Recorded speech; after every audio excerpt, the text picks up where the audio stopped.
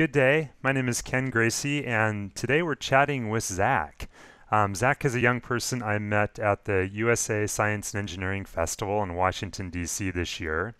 And he came by our booth. We were programming robots, and I had prepared these one-page handouts of different projects where we had schematics and some Blockly prop code. And students would just show up, sit down at a computer, and start building the circuits, and then fumble their way through things because I didn't really give them too many instructions, so I didn't know what to expect. But they built the circuits and then would program. So one of the people that showed up is Zach. And Zach is younger than most people that use our products, and that definitely didn't stop him. He just jumped right in here and started building circuits and programming. In fact, I think I have a picture of him here. He made the cover of USA Science and Engineering Festival's post-event wrap-up. So here he is building an ActivityBot 360. Actually, he's programming the infrared remote control circuit right now.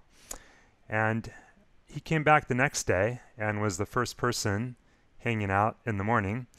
So this is his YouTube channel, and his name is zakUak on YouTube. And you can go here and subscribe. He has a lot of subscribers, and he talks about a lot of visual programming stuff and robotics and game development. So I would like to introduce you to Zach. Hey, Zach. Hello. So before we started the recording, you were telling me just what you were doing this summer, and you said you were doing what?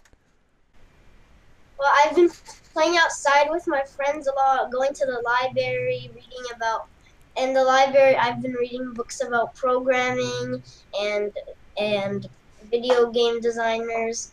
Zach, what kind of school do you go to? Is it a private public school or what? Are you Oh, homeschooled? no, I go to a public school. Yeah. Oh, okay. So do you have programming classes at your school? Yes, I do. There's only three elementary schools in Virginia that have programming in them.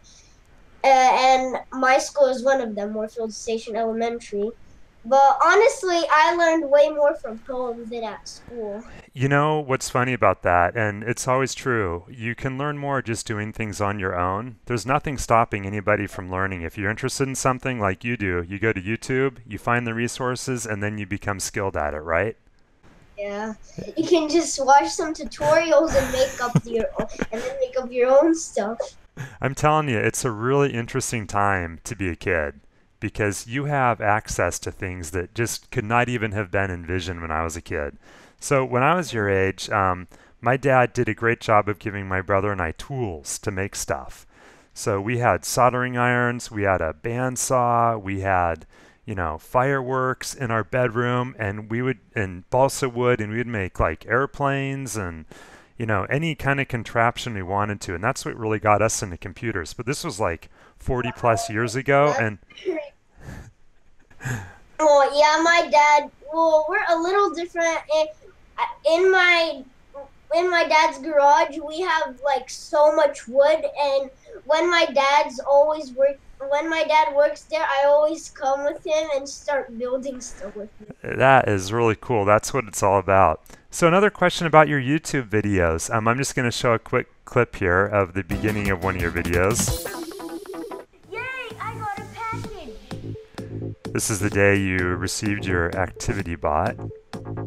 And people can go Oh, online and, yeah, do you remember this? yep, I remember it. Wait, I don't see the video, but I Yeah. remember it. You'll see it when I put this video that we're making on YouTube. But here your sister grabs out of the box. She's It's giving a you a hand. robot. But what I wanted to ask you too is, so you speak Ukrainian and English, right? Yes, I do. I was born in Ukraine, though. And are you now, would you consider yourself fluent in both to the same level? Well, yeah, I mean, I read as fast as in English and Ukrainian, and my mom never lets me forget Ukrainian words and reading. That's, She always practices with me, and I always do my homework involved with that stuff. And yeah, I always read Ukrainian and US in my homework, and I have to do a workbook. And how about the switch from screen programming? So you love making video games. You have some YouTube videos about making sprites and shapes and animals and moving them around. You've been doing this for a long time. Yeah. How easy was it to switch from that screen programming to programming on physical hardware on a robot? Hardware.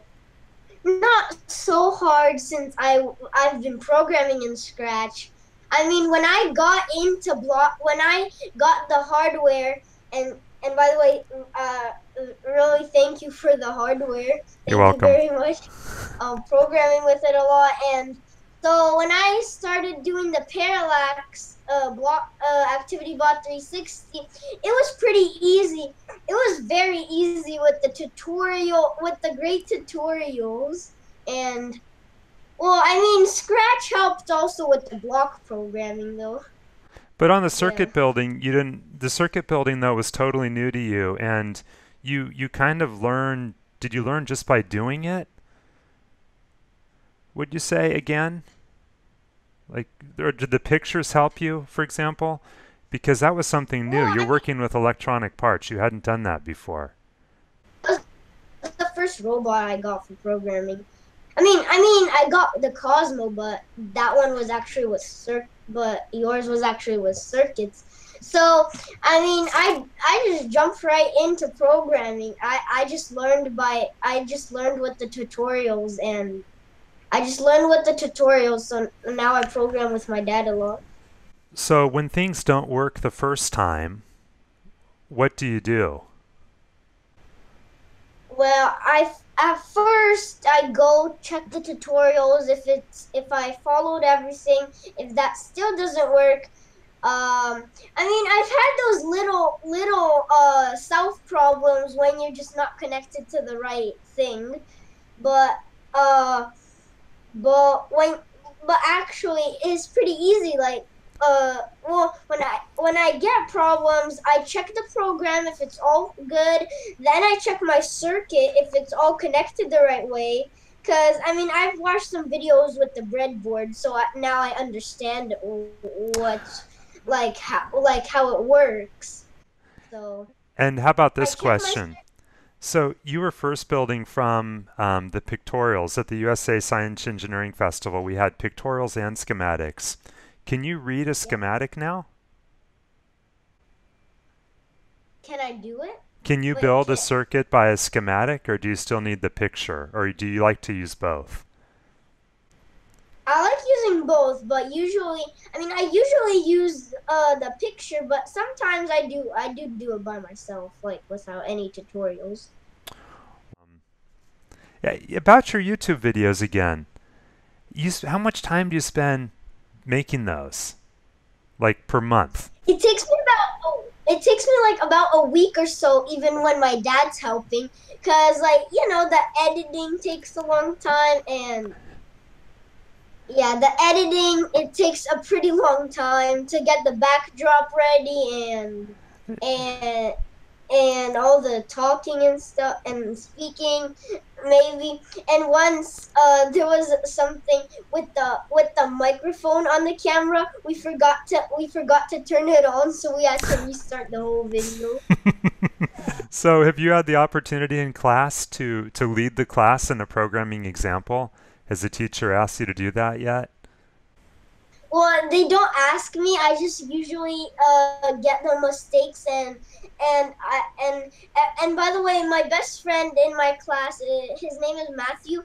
We're both the best programmers in the class. So everyone now knows that when we start programming, everyone just starts coming up to us and asking questions. So yeah, I do go up to the computer and show some things. Yeah.